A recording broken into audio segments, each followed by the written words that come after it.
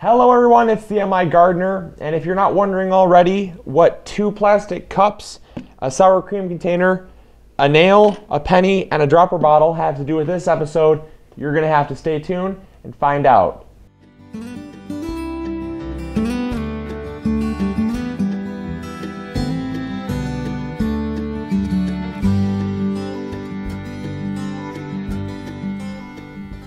So like many people, I myself like to reuse and recycle. However, as I always talk about, I always like to reuse over recycle because it takes a lot less energy. But, I don't like to make things cheap either. So it's kind of hard to make things that are good quality that are also reused. So let's get into what I have for you all that you are going to really, really love. Now, this setup here is not really a setup. It's more or less a description of the common method that people choose and the method I'm going to show you. So a lot of people tend to just take the plastic cups here and they'll tip them upside down. They'll tip them upside down like this, and they'll take a hammer and they'll take a nail and they'll just go like this. Well, what just happened there? First of all, that was not acting. You just saw that happen. That just completely broke the cup. So let's try to fix that back for, let's try to get this working here. Okay, that's not working out so well. Yeah, you know what? That's not working out really well. Let's just try to poke it. Let's just try to poke it and not stab our hand. Okay, that was almost stabbing my hand. That was pretty dangerous, but we got the hole in. So we got the holes done, and it seems pretty effective. We got the holes in, aside from, assuming you could do it cleanly without massacring the edges, making it look all rough and kind of scraggly and recycled. You got the holes done. Good, right? Wrong. Want to know why? I'll show you why. Let me just rip this open, and I'll try to show you what I'm talking about. So I've taken off the bottom of the cup here. I've just simply ripped it off. And what you see is what you would see on the inside of the cup. See those holes there? They leave those little punctures. There's the bottom. But they leave these little punch-ups right here. And a lot of you might not be thinking that that's a problem. However, what I'm going to show you is why that's a problem. And water has high surface tension, meaning that just because it's on a flat surface does not mean it's going to just drain through these holes. You're going to get, if you water a lot, it's going to run through these holes. But what you don't know is that these holes are preventing it from draining completely. And so that's a problem, because water will set in your soil, even if it's a little bit. That little bit can prevent the soil from drying out to its best of its capabilities. And so what I'm going to do is I'm going to take this penny. It's a very classic science experiment. Come on in close, and I'll show you just the power of surface tension so you can exactly see what happens here when you have all these little these little push things that come up from the nail. So let's see just how many drops of water it takes for it to mound over on this penny. 1, 2, 3. Place your guesses in the comments box below. 4, 5, 6, 7, 8, 9, 10, 13, 14.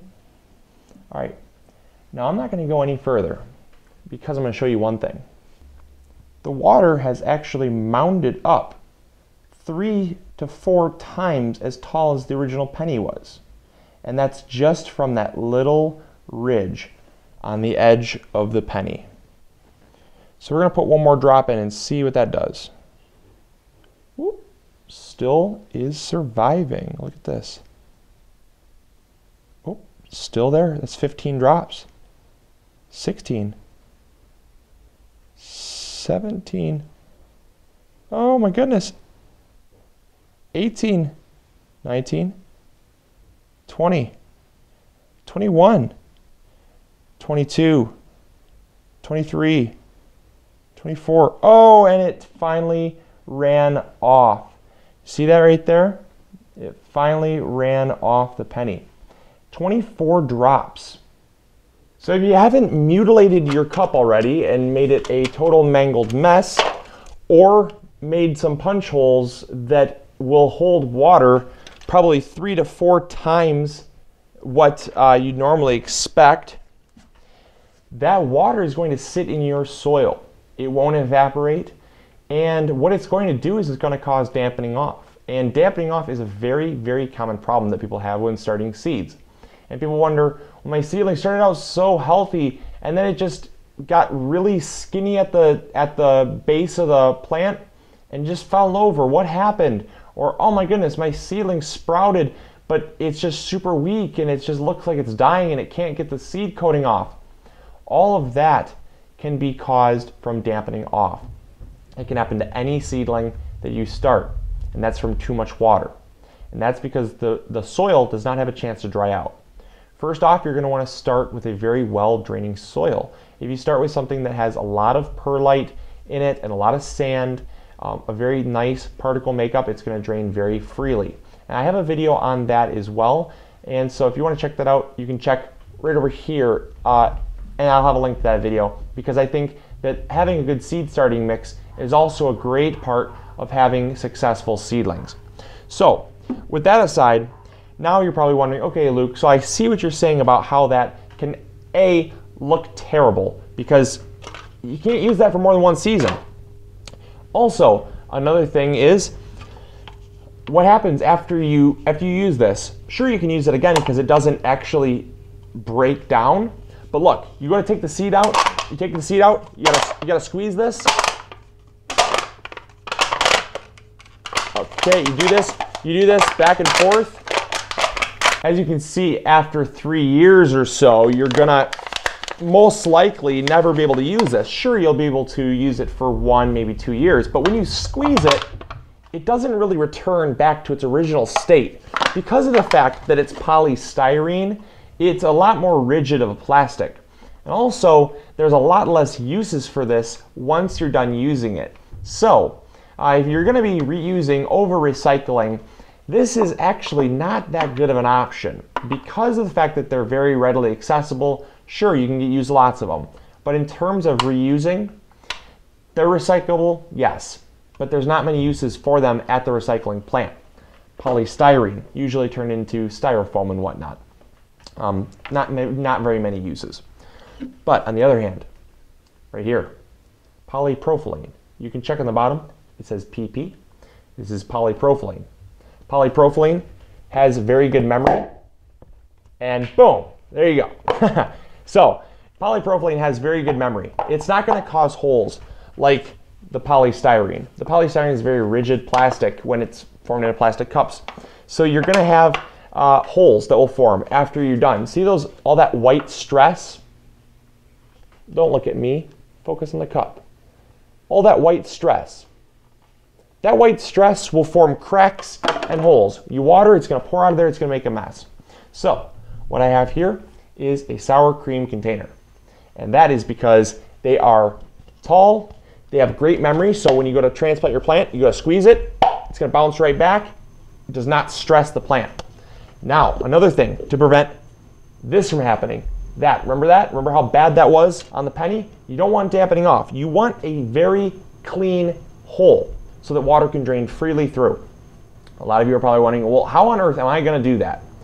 Simply buy one of these. This right here is a 7/16 inch wood. It's a wood drill. Focus on that, not me. There we go. All right. So you take that bit, stick it. There you go. Now you can see it. Stick it like this, and it has this little spear here. It has this little spear at the front.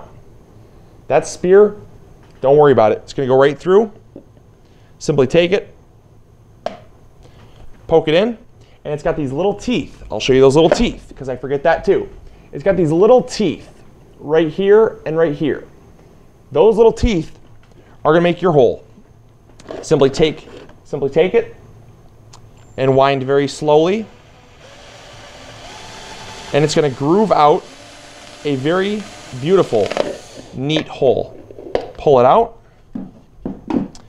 and you have this little mini washer-like thing made of plastic, and you have a very, very neat hole without any rupturing. And then you just do it again.